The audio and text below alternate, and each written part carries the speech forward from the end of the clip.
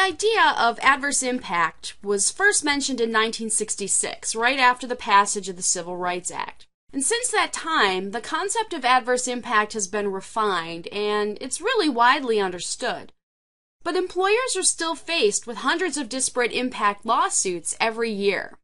And I think the reason for this is twofold. First, employers have traditionally approached discrimination prevention through training.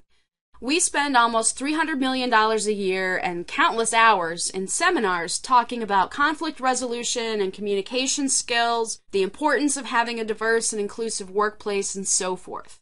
And the thing about adverse impact is that it resides in the policies and practices of the organization. It's not about intentional discrimination, and it doesn't happen through personal interaction. So the time and money we spend on anti-discrimination training helps to reduce intentional discrimination, but the training doesn't really address the issues of adverse impact. Conventional training just doesn't work when it comes to adverse impact. The other reason that adverse impact is still a problem, I think, is that it hides. It lives in the organization's policies and practices, and it's not always obvious that it's there. Employers may not even know that one of their policies or practices is having an adverse impact until it's too late and they're faced with a lawsuit. You really can't manage the risk of adverse impact using traditional strategies. You need a new approach built on proactive quantitative analysis.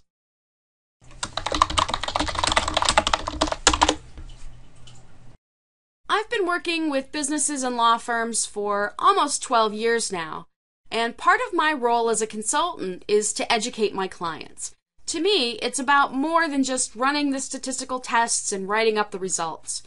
I think it's really important that my clients understand the analyses that I've done and what the implications of those analyses are. And I think clients really want to understand what's going on. I've never had a client say, thanks for the analysis in the report, but we don't want an explanation of what you did, why you did it that way, or what it means. I think they really do want to understand it. And I wrote this book for my clients, and people like my clients, human resource professionals, compliance officers, and legal counsel. I wanted to introduce them to statistical analysis of adverse impact in a non-technical way. So, for example, in the book, when we talk about probability theory, we do it in terms of flipping a coin. I like to use a lot of concrete examples. In the chapter on hiring, for instance, I use real-life examples of hiring analysis. In the chapter on reduction in force, we use real-life examples of reduction in force.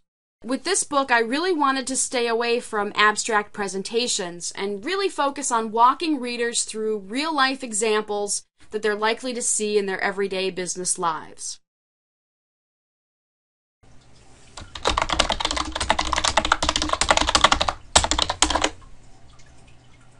Well, the book won't make you a statistical expert.